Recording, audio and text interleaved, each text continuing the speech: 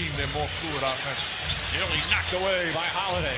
Boy, this is a very physical game as Irving throws it in, goes down hard on his right shoulder. He's shaken up. Now he's holding his right leg. It's 5-on-4. Irving still down. Connaughton can't hit the three. Rebound Griffin. And now they'll bring it up, and the timeout is called as Kyrie Irving holding that right shin and banging the court.